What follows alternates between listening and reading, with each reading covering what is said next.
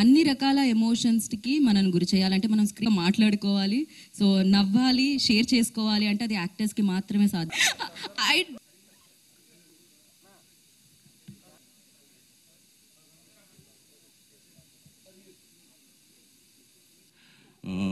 మొన్న సాహు నేను ఊరికే సరదాగా కలిసినప్పుడు నాకు ఫోన్లో టీజర్ చూపించారు.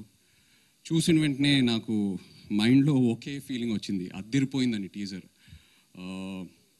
ఇవాళ బిగ్ స్క్రీన్లో చూశాక ఇంకా that feeling is into 10.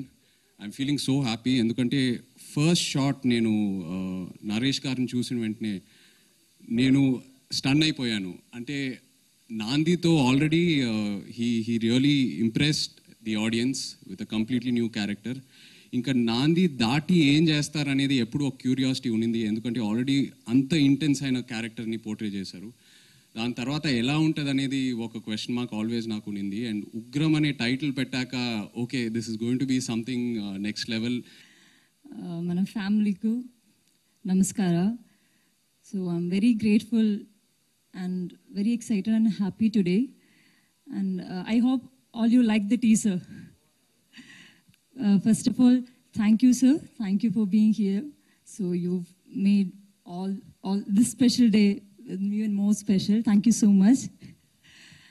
And my special thanks to my producers, thank you so much, and my director and my hero garu Naresh garu, and my entire team, and my DOP Siddhu, and my writers, music directors, everybody. Thank you so much.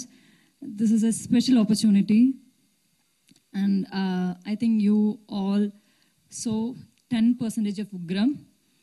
1,000 words is coming, so we are kickstarting the promotion with all your blessings today, and definitely it should be a blockbuster with all your support.